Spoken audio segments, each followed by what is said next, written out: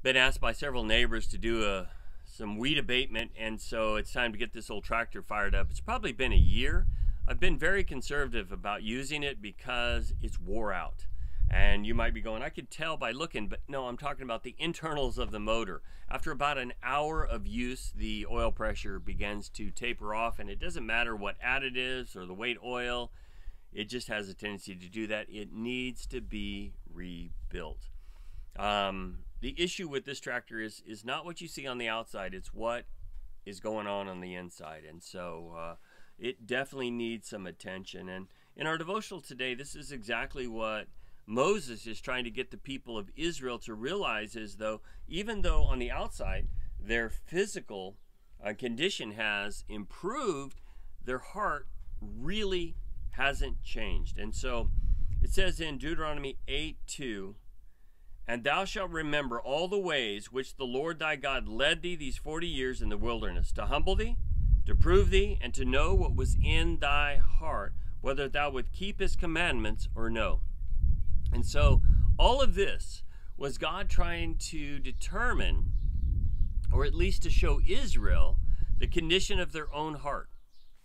And I think that that's kind of where we are a lot of times, is that we get kind of defensive. I know one time a guy started really speaking poorly about this tractor, and because it was my dad's, I got a bit defensive. And actually what he was saying was right, but I didn't like hearing it. And so the nation of Israel definitely does not like hearing what Moses is saying, but it is the truth. Now, in today's devotional, Thursdays, it says, "Remember and forget not."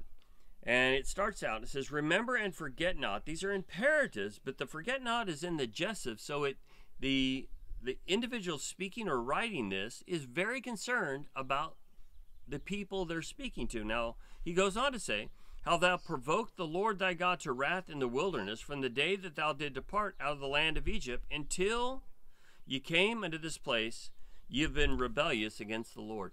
And so he's saying, you need to know the condition that you're in. You really need to know that, because you're not moving where you need to move and in the rate you need to move, because you're being held back by the own condition of your own heart. And so this is one thing that we ought to do, is really contemplate and think about the condition of our heart and where we are, because the engine is what motivates this. Our hearts what motivate us. And so if you've got a new heart and you've become a new creation, 2 Corinthians 5:17, then you'll have a brand new motivation, and so your purpose will be very different. What drives you through the day will be very different. It won't be self. It won't be the flesh. It will be the Spirit of God moving you in accordance with the Word of God to do the work of God. So God bless you. Thank you so much for tuning in. I truly appreciate it.